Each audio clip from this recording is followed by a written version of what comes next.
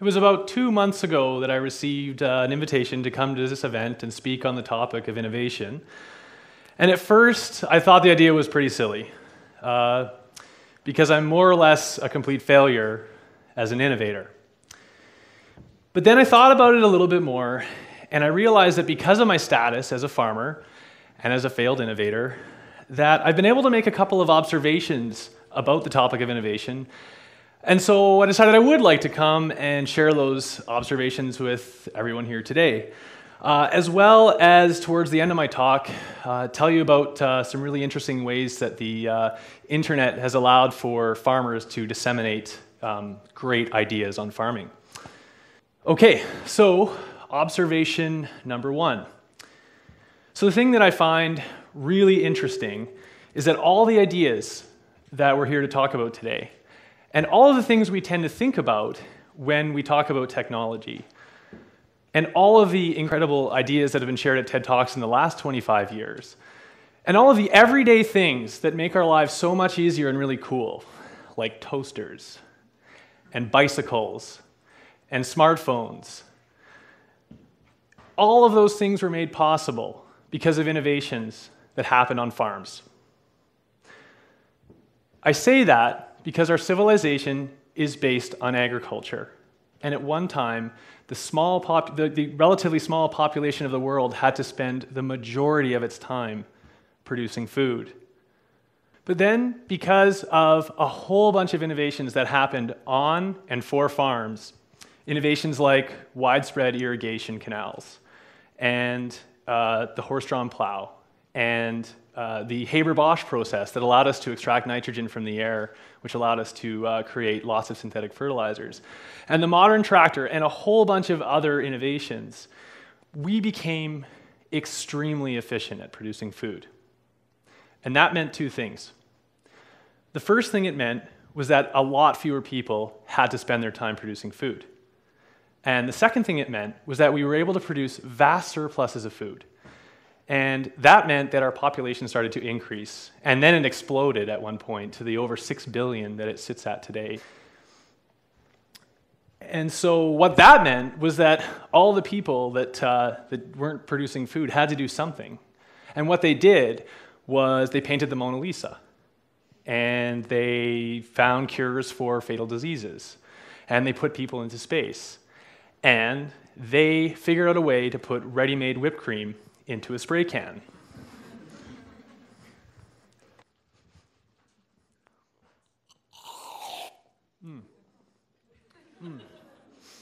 What I like to think is that a few thousand years ago, some farmer figured out a way to produce more grain in the same amount of space, and he thought to himself, because I'm doing this, someday, some farmer who's really stressed out on the farm is going to be able to put whipped cream from a can in his mouth, and it's going to ease his pain. And he was right. So that was observation number one, that because of innovative farmers, we have TED Talks and whipped cream in a can. Observation number two. I think that when we tend to talk about innovation, we tend to focus a lot on that tiny percentage of really successful ideas. And we tend to focus not so much on the thousands or maybe even millions of ideas that fail. And that kind of makes some sense why we do that. But I do think it's important to focus on innovation in a more general sense. That is, to define innovation as any attempts to figure out better ways to do things. And the reason that I think that's important is because when we focus only on the great successes, it distorts the reality of how those great ideas and great innovations happen. Because the reality is that all the failures that happen, all the trial and error, is vital to producing those ideas. And so the reason that matters is that ideas come from people, but people really need to feel comfortable sharing those ideas. And when we distort the way that ideas happen, we can intimidate them and make them feel a little bit more shy about sharing their ideas. You know, I come up with ideas every once in a while, and it's quite common when I do for the people around me to say things like, yeah, that'll never work, that's a stupid idea, or if it's like my dad, like, you're an idiot. And that can be really intimidating for people. And it also, they start to get this idea that they could be humiliated. And so it discourages people from sharing ideas. So that's observation number 2, is that we need to focus more on the failure. We need to actually celebrate failure when it comes to innovation because it provides such a crucial role. If we do that, I think we can foster more innovation. Okay, so now I'd like to bring the topic more specifically to farming because it turns out that a farm is a perfect place to witness this kind of run-of-the-mill, everyday, very likely to fail type of innovation that I'm talking about. And I should say that I'm mostly going to talk about small-scale farming. And that's partly because that's the kind of farming that I do. I'm a small-scale farmer. But another reason I'm talking about small-scale farming is that a major trend in our civilization has been towards much larger, much more specialized farms. So one consequence of that is that a lot of the commercially available innovation is focused on that type of farming. And so I would argue that small-scale farmers have to be a little bit more self-reliant when it comes to innovating. So my partner Vanessa and I are farmers, and we've been farming for about 4 years, and we innovate all the time. And when I say that, I mean in that general, very likely to fail sort of way. And I think most farmers innovate all the time. And probably a lot of other people have the same impulse with their jobs, but like a major difference is that if you work in an office and you cannot stand the layout of the buttons on your keyboard, you're not very likely to be able to rig a new keyboard up from scrap material lying around your desk. Whereas on a farm, I'm sure you can all picture a farm you've seen where it just looks like an absolute chaotic mess. But that's what it looks like to you. To a lot of farmers, that's just materials for innovation. And that's what ends up happening. Farmers are able to take stuff together and conceivably put together a solution to some problem they're having without investing too much time. So one reason that farmers innovate is because when you're on a farm, you tend to have a lot of daily, repetitive, mundane, and often physically demanding tasks. And so what tends to happen is you just find yourself thinking, man, I could be doing this faster, this is driving me nuts, or geez, my back hurts, I wish I could find a way to do this where my back wouldn't hurt so much. Then another reason that farmers tend to be very innovative is that in a lot of cases, the profit margin in farming is very narrow. And one thing that can really affect that profit margin is wage labor. And so you find a lot of farmers who try and do way too much in too little time. And so they are also constantly trying to think of ways to be more innovative and get more done. And I was talking to Vanessa about that the other day, and she was saying that in her head, there's this magical end game where we have achieved ultimate efficiency, and we get all kinds of spare time, and we're just raking money in hand over fist. And it never happens. We never get there, but we still keep trying to innovate because it's really fun, and because at the very least we can just laugh at each other, and our friends can laugh at us when they see some of the ridiculous things that we come up with. So on the topic of ridiculous things that we come up with, I thought I would share 1 or 2 examples of what I'm talking about. So we just moved to the Okanagan Valley this past year to start our own farm. And we had the fall free, we didn't have a farm yet. And we needed some work. And the Okanagan Valley in British Columbia is really well known for producing wine. And we got jobs as grape pickers. And 2 things that you should know about grape picking. The first thing is that generally you get paid by the amount of grapes that you pick, and you have to pick a lot of grapes to get paid well.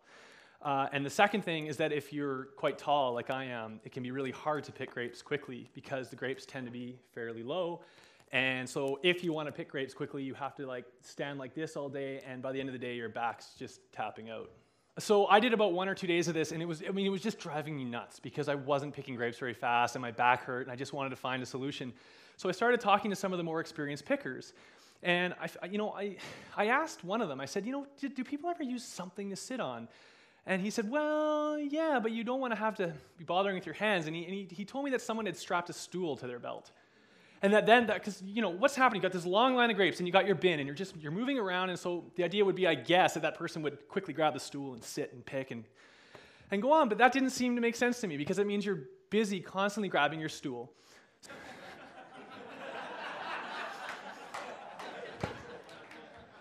Exactly. That was. I wish that was intentional. That was accidental. Anyway, I had this eureka moment And I thought, an exercise ball. If I had an exercise ball and if it was attached to me, then I could, I could get on the ball and dance on, and that should work. And I was talking about feeling humiliated before. Well, the next day I went home that night. I went and got an exercise ball. I wrapped a bunch of rope around it, and I got a carabiner on it. And the next day I stepped out of the vehicle to this crew of grape pickers, and they've been doing it for years, and there's cigarettes hanging out of their mouths, and out I come with this gigantic blue ball hanging from my belt. And I got a range of reactions, but some people were just laughing at me. This other guy was like, "Wow, you got a ball!" And the best was the foreman. He walked right up to me and he said, "That's never going to work."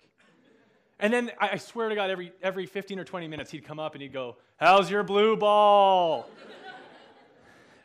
But here's the thing. It worked. It was genius. I was flying. All of a sudden, my back didn't hurt.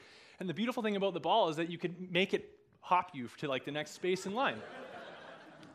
So the problem was that it worked for an hour. And I punctured it. I punctured the ball. And then I thought, okay, so that's too bad. Went home that night, got another ball, got a roll of duct tape. I duct taped the heck out of that thing. And put the rope on the inside of the duct tape, and I showed up again. And the foreman was just like, oh, God. And it worked for 2 hours. And then I punctured it again. So I kind of gave up at that point because it was I was spending a lot of money on exercise balls, and it was kind of totally counteracting what I was making, and great picking money. But anyway, I always wanted to do the next prototype. So I put together, this is essentially the same thing, but I went and found a store that sold really tough fabric. And I tried again. And I'm very excited to try this in the garden, because this will also have applications in the garden, but I'll be able to show you kind of how it works. Imagine me with a really dirty shirt and some clippers, and this is the row of grapes, and basically I'm sitting, and it's I'm cutting, and I got my bin, and then it's just, I quickly, whoops, and then I can quickly go, and then I can move, and I can quickly go, and it helps move, and anyway, it worked really well. So if I grape pick again, I'm going to be picking a lot of grapes. So one more example I'm going to just say really quick, and this is more of an example of farmers trying to make money go a long way, because I had to plant some green manure seed. And green manure seed is seed that you put down, generally grain seed, that you grow just to turn into the soil to feed the soil. And on a small-scale farm, you do it in really small spaces like a pathway. And I had scattered a bunch of green manure seed, and we didn't have. There are rollers you can use for tamping down the soil. Green manure seed, a lot of green manure seed really likes a firm soil bed.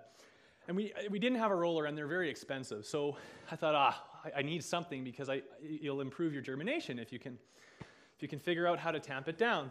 So I came up with this. So I left the garden, and I spent half an hour, and the way it works is that, it should be pretty self-evident, but you put them on your feet, and away I went, and it was a terrible system. The things were sliding all around because I didn't have any, proper bracing on my feet, and that was awful. So those got thrown out. But this is my new system. I took an old snowboard, and I just hacked it up, and now I've got proper bracing on the feet, and I'm really excited to try this out. So that's kind of the next idea. But anyway, so that's kind of some of my own. Some of the fun I've had with trying. It's just part of it is just having fun. But as you can see with the ball, you really have to be willing to look like a complete idiot. And luckily, I'm okay with that. So anyway, for the last part of my talk, I just want to tell you about some really interesting examples of how the internet has been wonderful for helping with the dissemination of farm ideas. The internet's been really good for farmers just because it's rapidly increased the speed at which people can share ideas, as well as the volume of ideas that can get shared. And I'm really excited about where things are going. The gentleman you're looking at is his name is Herrick Kimball. And he is a farmer in the United States. He's also a blogger. And before I mention that small-scale farmers have had to be quite self-reliant when it comes to innovation, that's not totally true. There are a lot of things available commercially for small-scale farmers, but they're very expensive. And Herrick has taken a look at a lot of the really good tools out there, and he's looked at them and said, I can build that myself for so much more cheaply. And he did. And you're looking at 3 different things that he's done. He calls them all whiz-bang products. So that's the whiz-bang garden cart and the whiz-bang wheel hoe and the whiz-bang chicken plucker. And what he's done is he's found a way to build these for a fraction of the cost of what you have to do if you order them from a store. And then he has created instruction booklets, and he sells the instruction booklets to farmers. And I'll just quickly mention the chicken plucker. One really frustrating thing if you're slaughtering chickens on your small-scale farm is getting the feathers off. And it's very expensive to get an industrial machine to do it for you. He built one at a quarter of the cost. I have a friend who ordered the instruction booklet and built it, and let me tell you, it was a delight depluming these chickens that day. It was really cool. This is Marcin Jakubowski. I won't say much about him just because he's done a TED Talk of his own. He's doing something incredible. He has started an organization called Open Source Ecology. They're working on a project called the Global Village Construction Set, and essentially they've chosen 50 of the essential machines to build a sustainable community that incorporates the modern comforts we're used to, and he's done an incredible job. They've got about 4 machines done, and they're going towards 50, and the beautiful thing is that Marcin and his group want to make the blueprints for these open source, which means anyone can access them. He built his tractor for $12,000 in 6 days, and that blueprint is available right now online. The last thing I want to mention is a project that I've been working on. It's called The Ruminant, and essentially I'm trying to create a space online for farmers to share some of these silly and not so silly ideas for their farms. The way it works is I introduce a topic and I ask people to submit their photos on the topic of small-scale innovation. So the one you're looking at was I asked farmers to share their ideas on germinating seeds. And I got all kinds of great ideas that probably won't mean much to most of you, but some of them are fascinating, and it gets people really excited about incorporating the ideas on their farms. So I have to admit that the site is not a great success yet. I don't have a huge readership. I have to chase down a lot of my farming friends to submit ideas. But I think it holds enormous potential. And in that way, I think this site is a lot like some of the ideas I tried out on my farm. In that the reason I have a motivation to keep working on them is that they hold a lot of potential. And I think that's what innovation is, okay?